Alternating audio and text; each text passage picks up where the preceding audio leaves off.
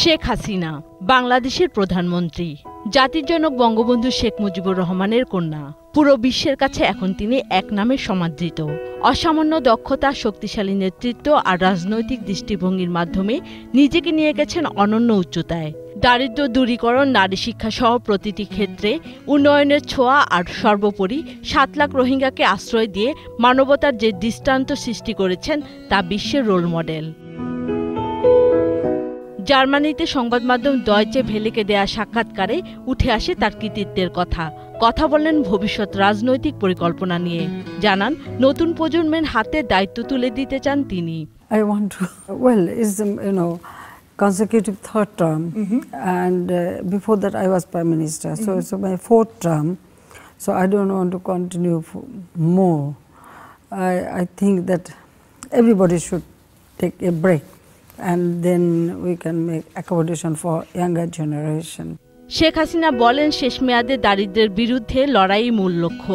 এছাড়া দেশের প্রতিটি মানুষের মৌলিক অধিকার নিশ্চিত ও অবস্থার উন্নয়ন করতে চান তিনি। Food security, accommodation, education, healthcare, job opportunity, these are basic needs. Then definitely every human being wants a better life. Then we have to ensure that. দেশের চলমান রাজনীতি প্রসঙ্গে বিরোধী দলের অভিযোগের কড়া সমালোচনা করেন শেখ হাসিনা। বলেন, জনগণের ভোটে গণতান্ত্রিক প্রক্রিয়ার মধ্য দিয়ে ক্ষমতায় এসেছে Awami League. I don't want to fight with them, or I don't want to spell up, I will do it. Now, what is my job? That is to keep peace in this country. বাংলাদেশে আশ্রয় নেওয়া রোহিঙ্গাদের মিয়ানমারে ফেরত পাঠানোকে দীর্ঘস্থায়ী সমাধান বলে মনে করেন শেখ হাসিনা। এ বিষয়ে ভারত, চীন ও ইউরোপীয় ইউনিয়নকে জোরালো ভূমিকা রাখার তাগিদ দেন তিনি।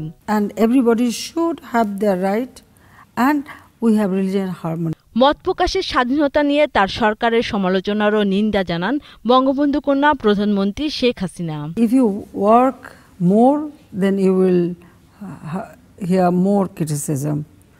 But you should ask my people whether they are satisfied or not. দুলি মল্লিক, ২১শে টেলিভিশন।